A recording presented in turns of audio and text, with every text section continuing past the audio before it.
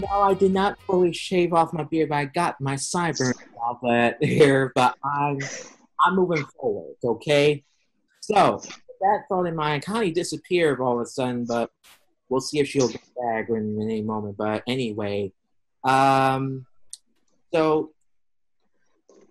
there is this something I know that I was going to give this to Connie, but I guess either you, Max, could take over this with Hmm.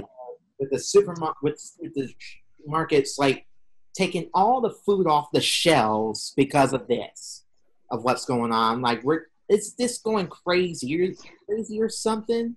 Or I mean, I feels like honestly when I remember going shopping at like 8 in the morning. That's how bad I got to be there at 8. And I looked at one of the shelves and I immediately thought The Walking Dead when they go to like what's left of the store. And it literally looks like that. It just reminds me of that. I just got like, you're like scavenging at this point. You're just scavenging for stuff. The only difference is we're still paying for things and zombies don't exist. Um, and everyone's Yes. yeah, what the, yeah, please don't say that now. Like when we get Natalie, she's gonna be like, "Ugh." No, Yeah. We don't know anything about this virus. we have an idea of it because based on what's going on. Obviously everyone knows the coronavirus is a family of different viruses, so that's why it's making it harder to directly treat it. That's the problem. It acts like a million different things. But it was actually so it's and because it's a new strain, it's caused everyone to like go crazy, treat it like it's Hurricane Katrina. We gotta get all this food. No, Hurricane Sandy. Sorry, we gotta get all this food. We gotta buy everything. I'm just like, first of all, they didn't say that we're gonna shut down the stores like that. So stop overbuying because now people with babies can't get what they need. I have a friend who's a single mom with 2 children. One's a 2-year-old, and she gotta get half her stuff online. She's lucky she has Dollar Tree near her house, so forget about it. I don't know about the Dollar Tree. I'm done with that Dollar Tree that's in Harlem on 125th. They don't know how to do customer service. It's like Well, she's all they're all she has now. that goes from the register into the aisles of the food where the refrigerators are. I'm like, Bro, the BJ's is worse. I have a friend. His mom went to BJ's. The line was 3 hours. What? Yes, I was like, because everything bulk there. Because you have to buy everything in bulk. Forget about it. So you can't get. That's the stupid thing with BJ's. You can't.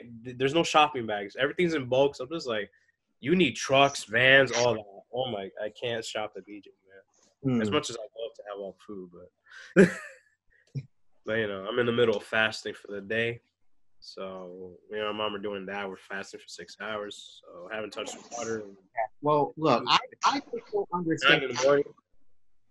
I just don't understand why people think that it's the end of the world when they take everything off the shelves and they leave nothing for us to buy at stores. Because it's the end of the world. No, stop. It's not the end of the world. It's just, here's the thing. Yes, people need to really stop treating this like it's the end of the world when it's not. But I think it's because, remember, people are scared of the unknown. They don't know when this is going to end. They don't know what's going to happen because different people react to the thing different ways. Either you're going to get flu-like symptoms and recover in 5 days, or you're going to unfortunately pass away with pneumonia or whatever.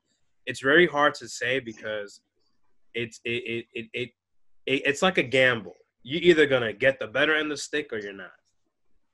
So it's a little heart wrenching. I have friends who are losing people to this. So it sucks. People I know are passing away. I don't know if it's from this.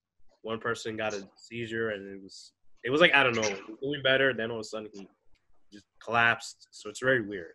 Yeah, it's great. That's where I feel like the theories are coming in. I mean, I'm Christian. I shouldn't care about the theories. It's just something to think about. But I don't know, man. I just, I'm just saying, like, I think we should really just at least consider Right. turning to God again if we haven't. I mean, whether you believe in him or not. If you don't believe in him, then just be like, you know what? If you're real, let me know.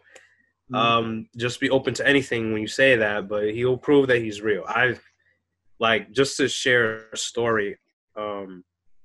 It has nothing to do with coronavirus, but just to give maybe some encouragement. I feel like I'm evidence that he's real because when I was born, I was literally on the verge of death as a child. After 3 months in the hospital in incubation, they didn't know what was wrong with me. I had almost every problem in the world, organ failure, the seizures up and down.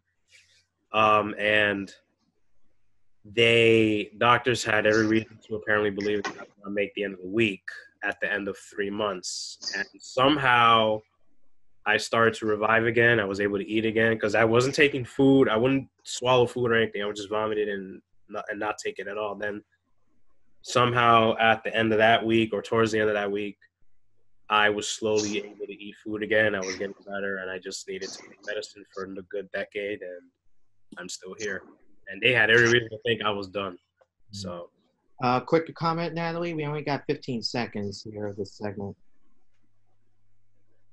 I think the power of like being positive and having something to believe in is powerful, and I think that if you're believing in something and it's gonna manifest in a way that makes you feel better during this time, and that's definitely something that everyone who feels need to should do. All right.